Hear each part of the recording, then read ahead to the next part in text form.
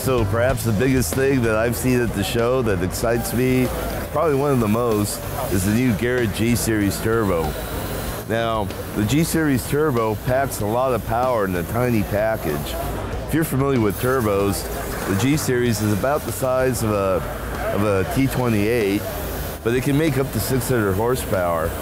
It uses a lot of the technology from the unobtainium motorsports turbos and has a lot of the durability features from the OEM side. So it has like motorsports aero and the compressor and the turbine.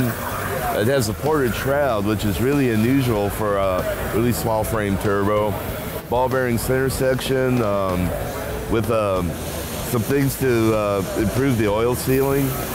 It also has a MAR-M turbine wheel. MAR-M is a really high temperature alloy. Not too many people use it in the aftermarket.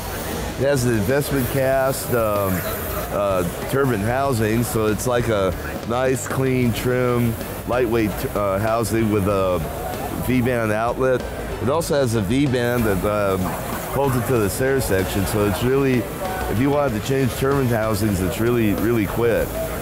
The turbine housing also has like a machined exducer, so better flow on that side. And the package is short, compact, really awesome. This is a really exciting turbo. I mean, it's a mid-frame power in a compact size. So there's all kinds of projects we gotta use this sucker on once it comes out in about 6 months. So perhaps like the ultimate application of the G-Series Turbo is this Raptor motor, full race exhaust manifolds with the twin G-Series turbos.